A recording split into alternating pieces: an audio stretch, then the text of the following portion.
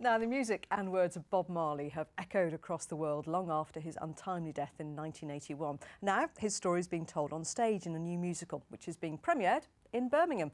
Our arts reporter Satnam Rana looks at why it's so significant to the city.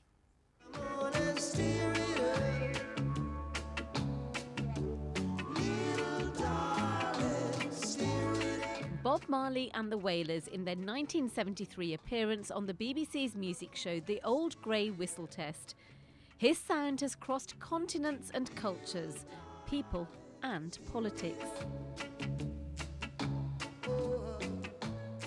And he left this 17-year-old boy an unforgettable teenage experience back in the 70s. 1975, Bob Marley was performing at the Odeon.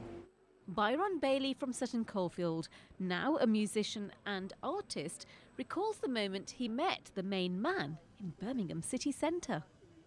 The coach pulled up and he came off. We asked the question, Bob, can we have a ticket? He said, turn around to his crew and he said, give the young lads a ticket. And that's how... He didn't say it like that though, did he? No, he didn't. He said, give the youth man them a ticket. Right, and that's how we managed to go in, get into the concert to see this great man.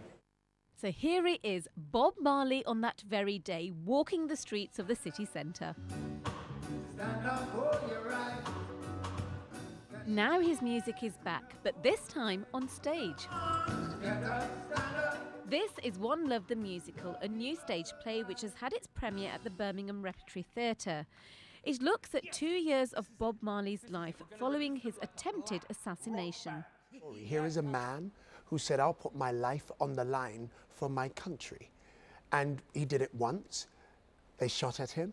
He ran away for 2 years to London, and then he returned to Jamaica again in order to say, I stand for peace.